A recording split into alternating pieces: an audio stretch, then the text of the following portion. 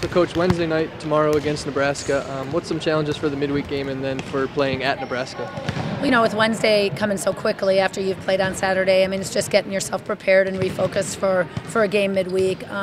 But, you know, and then going to Nebraska, you know, playing in that atmosphere, it's a great crowd. It's a well-schooled crowd. I mean, they understand their volleyball. And so it's one of those that was like Hawaii when we went there, you know, very, very educated and understanding and a good fan base.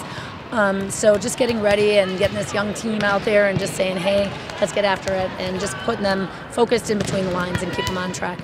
I think we're excited. We're ready to have another opportunity in the Big Ten to step out on the court and really show what we're capable of. I think in the back of our minds we're still remembering Purdue. And we're still remembering that we don't want to have that feeling again. And tomorrow's our opportunity to step out on that court, really show what we're going to do, and come home with a win. A win, clearly. That's what we're going in to do, and they have a great atmosphere. You know, we've talked about that, and I think that's something that you have to go to experience. We can tell our freshmen and we can tell people what it's like to play there, but until you step in that gym, I think that's something that we want our maturity to handle, to be able to go in there and go at them. We're not just showing up, we're going in there for a purpose, and that's for a W. Every team we play, we're playing in the best conference in the country where there's battles all the time. Nebraska is a very big challenge, no doubt about that. They're very talented, but that's what we have to do to play at the level that we want to play.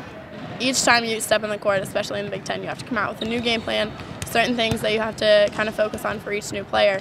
But having said that, you have to stay focused on, you can't reinvent the wheel every time you step out on the court.